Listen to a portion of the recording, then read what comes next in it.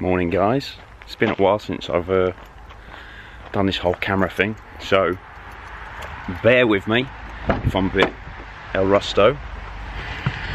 So this morning, because it is a morning, I'm heading off to train. I'm going to get back and triceps done. It's a Monday the 12th of August. So the reason for me cracking on with this video is this.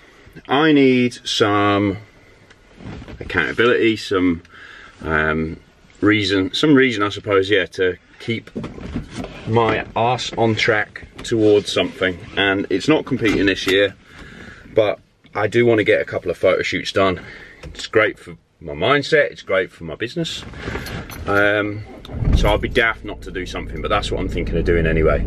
So I'm going to give myself an 8-week period, I think, anything between 8 and 12, depending on how we're looking and what I'm thinking, to get sharp, not show sharp, but considerably sharper than I am now. I think I'm about 87, 88 kilos, so I need to get down to low 80s really, and yeah, show you how it goes on, as well as like a few more of the ins and outs of day-to-day stuff, and some kind of bog standard tutorial stuff that I think will be valuable to you. So yeah, I don't even want to say it, that I'm gonna make a good go of this YouTube thing, because I've said it a couple of times before and I haven't followed through. So read between the lines, that's what I'm trying to do. So yeah, I'll show you how the day pans out then. There's a few things we've got to get done today. Like I say, we're going to train now, a few errands to run after that, and we'll keep you updated. And at some point later today, I'll talk you through the kind of strategy going into this 8 to 12 week cut towards the photo shoot. Speak to you in a bit.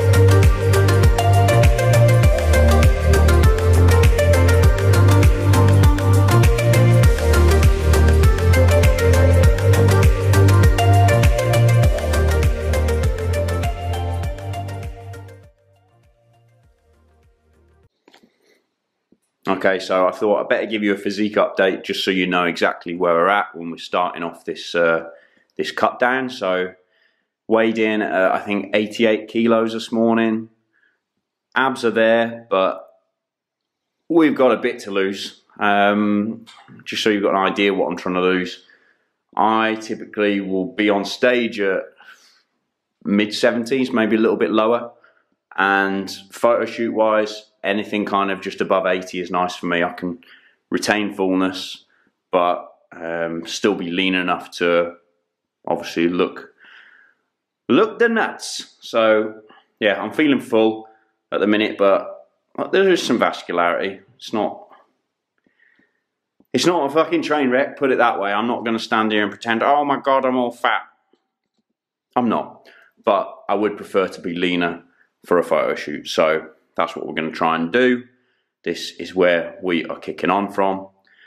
88 odd kilos, very different to the 88 kilos I was at the beginning of the year, where obviously I'd come back from traveling, enjoyed myself, and yeah, I was the same weight but totally different body composition.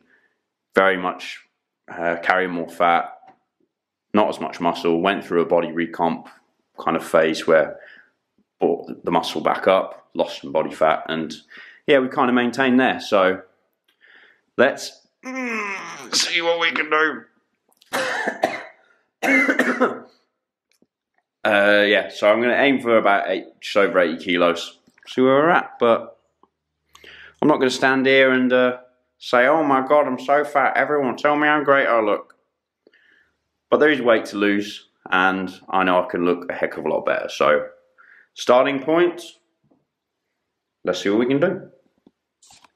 Alright then guys, I'm going to take the opportunity to talk you through how I set up my nutrition when I'm looking to go into a fat loss stage. And this will cross over to be of use to yourself, perhaps, if you're looking to do a similar thing.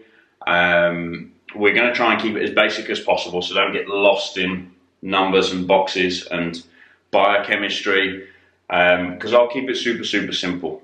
So there's a couple of things we need to know. First and foremost, you need to know what your maintenance calories are, give or take. Maybe not to the absolute calorie, but you need to have a pretty good ballpark figure. So I know for me, to stay at my current weight, which fluctuates kind of between 86 and 88 kilos, I need 3,000 calories to keep me at that point. Again, give or take, and that's kind of providing that my activity for the week is stable, there's nothing excessive going on. Give or take 3,000 calories. So that's the first thing you need to know. Obviously, my maintenance will be different to yours. Your maintenance will be different to mine. So that's something for you to figure out, whether you just use something like an online calculator to give you a number to start with, whether you track a week's worth of food through MyFitnessPal. That's the most accurate and the most legit way to do it, and then average out what your calories have been for the week, and then you'll get a daily average from that. And again, that's providing your weight stays stable from day 1 to day 7. But anyway, that's the first thing you need, maintenance calories. Now, that brings me to this little box here. Now, a pound of fat equates essentially to 3,500 calories. Now, we're not going to get deep into the biochemistry here. 1, I ain't the guy to do it, and 2, you don't really need to know it when it comes to losing body fat either. But for the sake of easy, basic biochemistry, a pound of fat equals 3,500 calories. So we need to burn that in order to lose that pound of body fat. Now, the way that we want to look at this, obviously it's not a short-term thing. If you go burn 3,500 calories now, you won't necessarily have just burnt off a pound of body fat. So to keep it simplistic, to keep it progressive, and to, like I say, not overcomplicate things and look at things kind of incrementally week by week, the way I do it is figure out what my weekly calories would be based on that maintenance number. So again, we know we're at 3,000 on my maintenance. 7 times 3,000 gives us 21,000 calories. So from that number, my weekly average, I want to take away that 3,500. So take that away, that gives us 17,500 calories. So in theory, if I stay at 17,500 calories for the week. However I want to split it up is up to me, but let's say we just want to keep it consistent.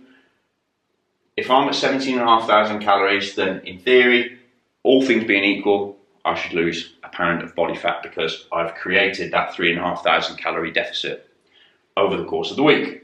So then that brings you to the position then where you think, okay, well, how do I want to create that? Do I create that by doing more activity? Do I take that 3,500 calories away from what I'm consuming nutrition-wise? So the way I like to do it is a combination of the two. I don't like to go all in on one or the other. So my chosen strategy to begin with, I'm going to take 1,000 calories of cardio through low intensity steady state. So that could be like Stairmaster, incline treadmill, cross trainer, anything you like. But I'm going to burn 1,000 calories a week from doing that. And for me, I'll probably break it up into 250, maybe 500 calorie blocks, depending on what my week's like. But that's what I'm going to do with my cardio. So that leaves me still with another 2,500 calories to make up. So to do that, the remainder of the calories I need to burn, the 2,500, that's what I'm going to pull away from my nutrition for the week. So to do that, I'm going to go from a 3,000 calorie intake down to a 2,650, and then combining the two puts me in a place where I can just about, give or take a few calories, meet that 3,500 calorie deficit that I need for the week in order to burn that pound of fat a week. So yeah, easy enough maths for you there.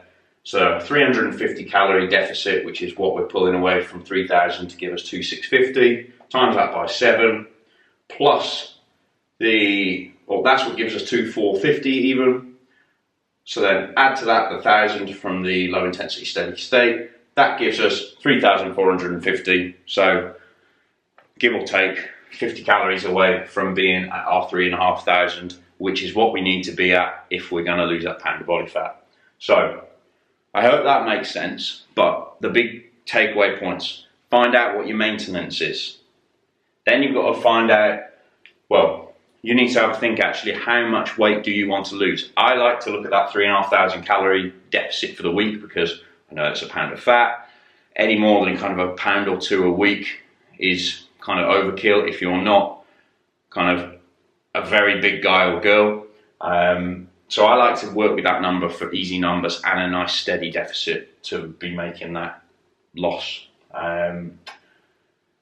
So I would recommend you probably do similar if I'm being honest. But then, like I say, you need to just figure out, all right, how much do you want to take away by doing cardio? How much do you want to take away by losing calories and bringing down your intake for the week?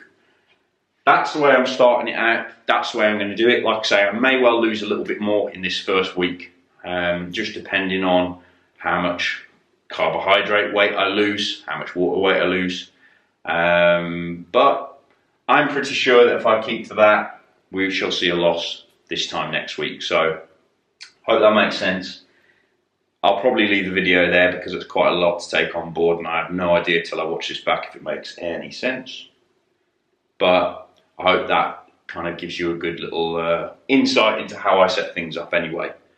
Like I say, you can go really deep on the biochemistry, and someone can argue with me and say, well, 3,500 calories, blah, blah, blah, blah. I'm not here to be a super sports scientist.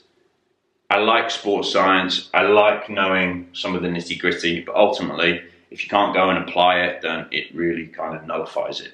So know what you need to know, not necessarily so much that you confuse yourself. So we'll go back to the main points. Find out your maintenance, realize what kind of deficit you need to create, how big of a deficit and how you're going to create it. And number 3, you need to be consistent. You need to have these measurables in place. Use MyFitnessPal, obviously weigh in regularly, and be conscious of if there's days where you have much more activity than usual. Leave it there, guys. Thank you for watching. Back in the YouTube game. See you later.